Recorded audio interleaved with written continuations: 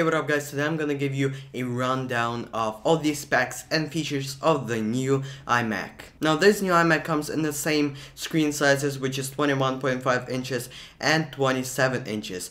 But as far as the thickness of this new iMac, is actually incredible. It is only 5 millimeters thin, and as you look at these pictures, it looks kind of like there's just, there's nothing behind the screen. It's like you're looking into the picture and there's absolutely nothing behind it. Now just to compare, I know this isn't the best quality picture, but still you can see this new, very late 2012 iMac against its predecessor iMac that was designed in 2009. So you can see this iMac is a lot thinner, not only by the sides but by the part that's sticking out that Apple doesn't always count.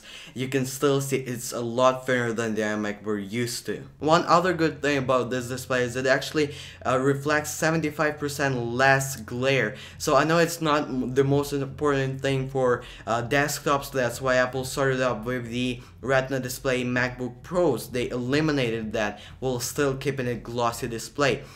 Because you won't probably take your desktop outside and work with it, but still is a good thing. So if you're sitting close to a window, you won't see that glare. As far as the processor goes, it will be starting with a quad-core Intel Ivy Bridge i5, which will be running at 2.7 and turbo boosting itself up to 3.2 GHz. And the 17-inch model will be starting with 2.9 GHz and turbo boosting up to 3.6. But when you're buying your iMac online, you can also configure it up to Intel Core i7 processor, which will be even more powerful. Now as far as the memory goes, this is actually where it gets interesting, because it will be shipping with 8 GB of 1600 MHz DDR3 RAM, just like we saw on the newest Retina display MacBook Pros.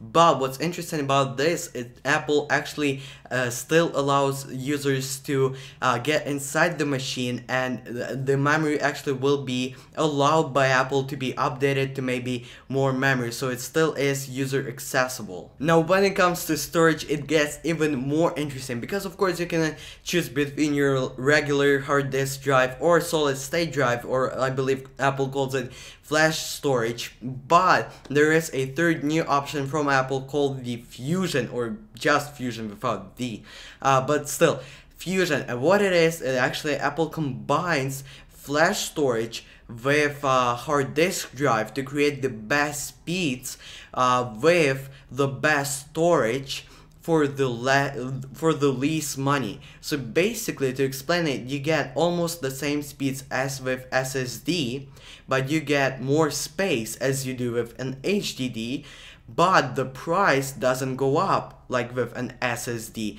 So basically it will have applications that you're most likely to use. Basically it will work with software to configure which application you use the most. It will put that on the SSD, and applications or documents that you don't use very often, it will store on the hard disk drive. Now on to graphics. For the 21-inch model, it will be NVIDIA GeForce GT 540 or 550 graphics with 512 megabytes of memory, and I actually did memorize all of this. Now for the 27-inch model, you will have a choice between NVIDIA GeForce GTX 660 graphics with 512 megabytes or GTX 675 graphics with a gigabyte of memory. Now on the back of the device, you will have a headphone port, SD card slot, and actually the SD card slot is on the back,